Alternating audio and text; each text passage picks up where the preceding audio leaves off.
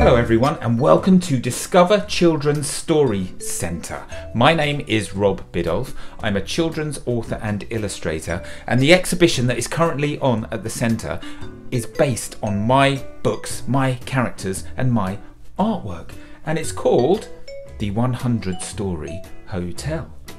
And fingers crossed you guys are about to visit it. Now, while you are waiting out here, I thought it might be a nice idea if I showed you how to draw a few of the characters that you might find somewhere in the hotel. So grab yourselves a piece of paper, grab yourselves a pen or a pencil, something to draw with, and I'm going to show you how to draw a little monkey. Now, just in case you've never seen any of my Draw with Rob videos before, this is how it works. Lots of people tell me they don't think they're very good at drawing. Now, I say that everybody can draw. Some people just need a little bit of help with the order that we do the drawing in. Now, that's where I come in, because you see, what I am going to do now with this drawing of a monkey is I'm going to break the drawing down into little bite-sized pieces, okay? So I will draw a little shape or a little line, something like that, on my piece of paper here. Then I will pause and I want you to draw exactly what I've drawn, okay? Then I will draw a bit more, then you draw,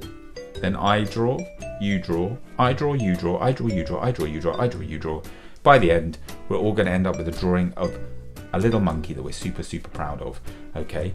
If you go a bit wrong, or if your drawing doesn't look exactly like mine, don't start again, don't throw it away and start again. Just keep on drawing, because I think it's those little mistakes that give our drawing character. We don't want all of our drawings to look exactly the same. The beauty of art is everybody can't help but put a bit of themselves into their artwork. So that is the beauty of art. Everybody is different. Okay, time for me to stop talking and time for me to start drawing. So grab your pen and let's get busy. Right, the first thing that I want you to do today is I want you to draw a horizontal line towards the top of your page. Maybe about 7 or 8 centimeters long, something like that. A nice simple horizontal line. Okay, lovely, easy start. You done that? Jolly good, right. The next thing I want you to do is from the left hand side of your line, we are going to curve around in a sort of semicircle shape, like that, and stop around there. So it's sort of like a C shape at the end of the line. Guess what? We're going to do exactly the same on the other end, but like a mirror image, so a D shape, I guess. We're going to come around, and again, we're just going to stop. We'll come in a bit. We'll go into about there. So we're going to leave sort of 3 or 4 centimeters gap in the middle, like that. Okay? Then, from this side, let's go to the right-hand side this time. We're going to come down our page, like that, curve around, and join back up with the other side, just like that. So it looks a sort of like a letter T, a sort of bubble writing letter T. Okay, that's a nice easy start, isn't it? Okay, I'll give you a second or two to catch up with me. You there? You've done it, brilliant. Okay, the next thing I want you to do is, in this sort of bubble bit of the T here, I want you to draw a circle, like that. Okay. Little circle. We're going to do another one exactly the same over here, and believe it or not, these are going to be our little monkey's eyes. So to make them look a bit more eye-like, let's draw a smaller circle in the middle that we colour in. There we go, and look, monkey is awake. That's cool, isn't it? Okay, now monkeys have got these really cool noses. Now, I draw noses in a very particular way. To be more specific, I draw nostrils in a very specific way. Now, lots of people say to me that they think when you copy somebody else's artwork, it's kind of cheating. But actually, I think you can learn a lot about the way somebody draws something by copying them. I used to copy a lot of my favourite cartoon characters when I was younger. And so if you've watched any of my Draw with Rob videos before, you will know that I always do my nostrils as little kind of swirly bits. And particularly when I draw monkeys, I really like to do the swirly sort of nostrils because they have this sort of funny nose shape thing going on. I'll show you what I mean.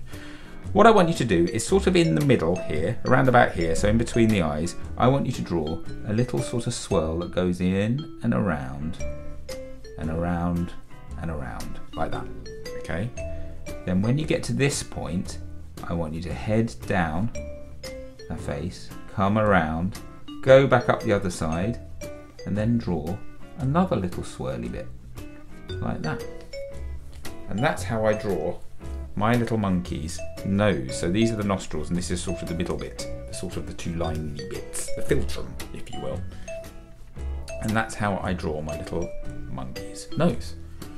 Okay, let's give our monkey a nice, we make our monkey happy. Let's make our monkey nice and happy today. So what I want you to do is from the right hand side here, so just sort of level with the bottom of the nose, I want you to come in, come down, and make a little smiley mouth. Like that. There we go. A little smiley mouth for our monkey. Right. Around the eyes here, I want you to just to add one more circle just outside it. Like that, because we are going to colour this in a bit later. Now you might not have anything to colour with right now. If that's the case, don't worry, just do the outlines with me now, and you can always colour your drawing when you get home, can't you? There is no rush. Okay, so that's our little monkey's face. Cute. He looks very happy, doesn't he? Let's add a little bit of fur to our monkey now. So what I want you to do is we're going to add like a furry surround to his eye area.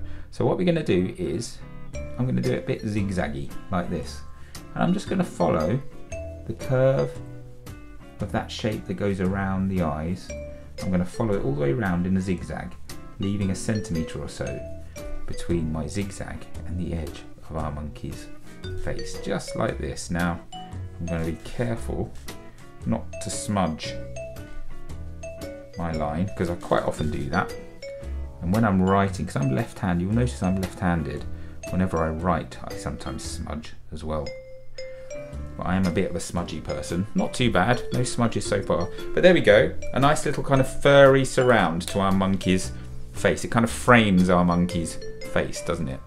Now remember I said I've made our monkey nice and smiley. I'm going to add something right at the end of our drawing, after I've done the colouring, that will make our monkey look even more smiley.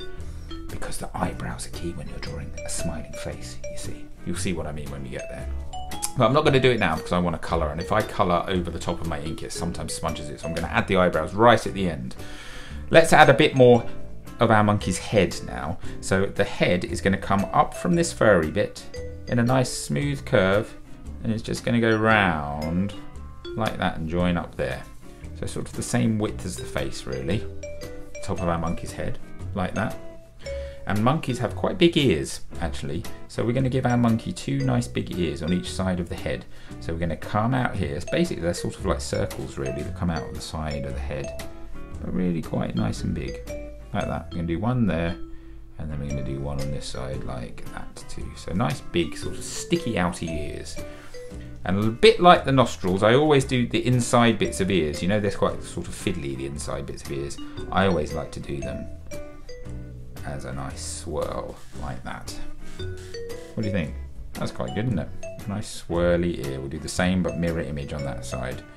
I always do them like that, mainly just because I like drawing swirls. If you look at my signature on the front of my books, you'll see that the R and the P of Biddulph have got nice swirly bits in them. Any excuse to draw a swirl, I will do it. So there we go. There's our lovely monkey's head. I like this character a lot. Don't forget, you need to keep an eye out for him in the exhibition. Okay, I'll tell you a bit more about that in a minute. Okay, let's give our monkey a bit of a body now. So we're going to start with his lovely long arms. So just above the mouth here, I want you to draw a line that curves right around, comes right out, goes right down towards the bottom of our page. It's going to stop about there, so it's a couple of centimetres from the bottom of the page. And then we're going to turn around like that, and we're going to head back up. Now if you like, you can add some sort of zigzaggy bits like that just to imply that the monkey is furry, but I want you to come right back around, but I want you to stop just there. So just before we get to our monkey's chin, I want you to stop. Okay, before we carry on, let's do the same on the other side. Exactly the same, but like a mirror image. So we're going to come down like that, head towards the floor, like that, curve around, bit of zigzagging to imply furriness, go back up, stop before we get to the chin. Okay? They are going to be our monkey's arms now. We need to do his hands. This is how we do the hand. First thing we do we do a little kind of thumb sticking out like that. And we're going to come around in a curve, a little finger, a line, a little finger, a line, finger, and then we're going to join back up like that. And that's going to be our monkey's hand. Same on the other side. So a little thumb, one finger, two finger, three finger. There we go. Little monkey hands. Now it's time to finish off the rest of our monkey. Now this is an easy bit because we are going to basically go straight down.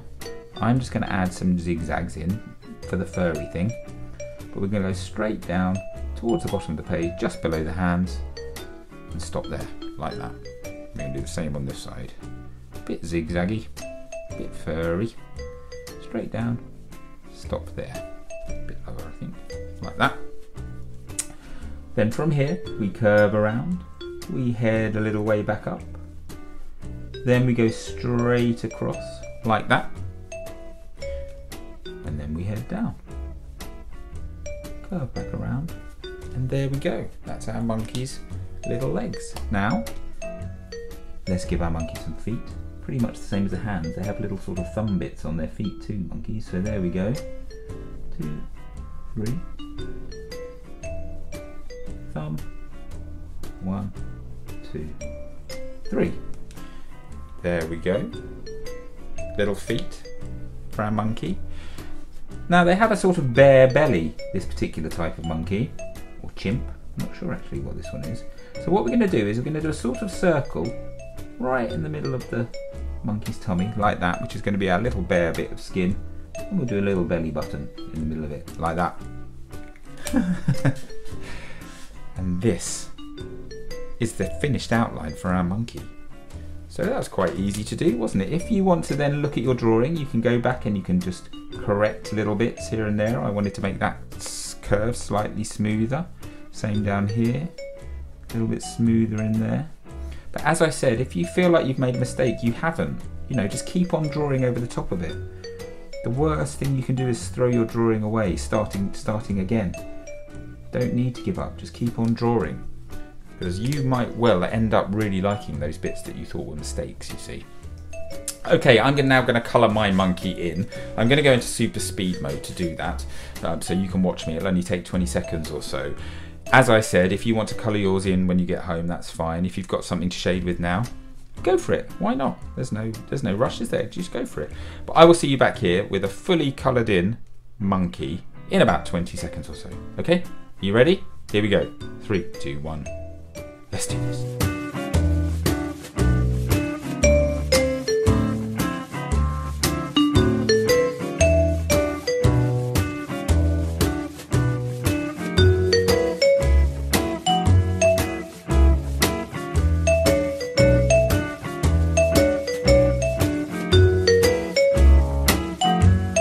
Okay, so there's my finished coloured in monkey. Now, I should have probably said this before I started colouring, but with Draw with Rob, the rules are there ain't no rules. You can do any colouring you like. As I said before, art, there's no right or wrong answer with art. It's purely subjective. So if you wanted to do a bright pink monkey with yellow ears and purple spots all over the face, you do that, it's fine. The more colourful the better, that's what I say.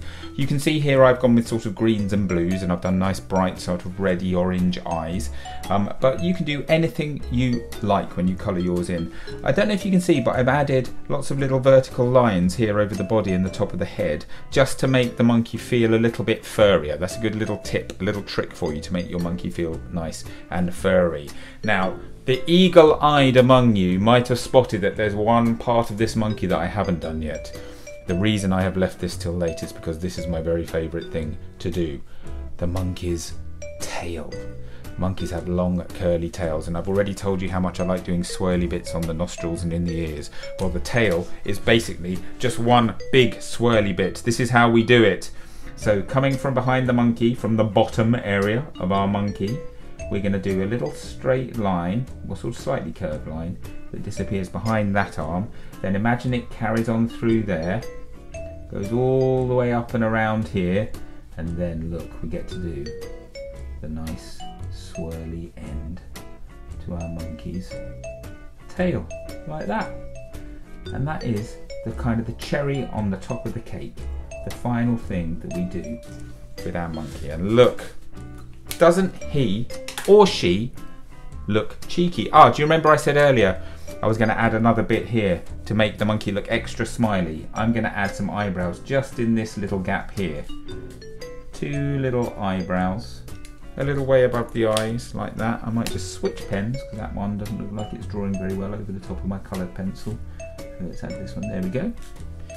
Eyebrows to make him or her look extra happy. Now, before I do the final thing, which is signing the picture, you've always got to sign your works of art so that everyone knows who's created them. I'm going to tell you about this little chap. Now, you need to keep your eye out for this monkey in the exhibition because, well, listen, it's called the 100-Story Hotel, right? But when you go in, you will find that maybe one of the 100 stories that are kept in this hotel is missing. Somebody has taken that story. Now, I'm not saying that it's definitely this monkey. All I am saying is just keep an eye out for him inside the exhibition. You might find that he's wearing maybe a woolly hat and a scarf, sort of red and white striped scarf. So I'm just saying, just keep an eye out in the exhibition and see if you can spot him anywhere, okay? Just saying. Right, let's sign our drawing, shall we? I'll put my name down here, Rob Biddulph. There we go. Proudly signed, because I really like this drawing. I would love to see your drawings. One way I can get to see them is if you post them. Get somebody to take a picture of your drawing, post them on social media using this hashtag #DrawWithRob. Tag me as well, and also tag Discover Children's Story Centre as well, because they would like to see them too. And we can't wait to see your drawings. All that remains is for me to say, enjoy your time in the 100-Story Hotel. Have fun in the exhibition. Don't forget to send me your drawings, and I will see you again very soon.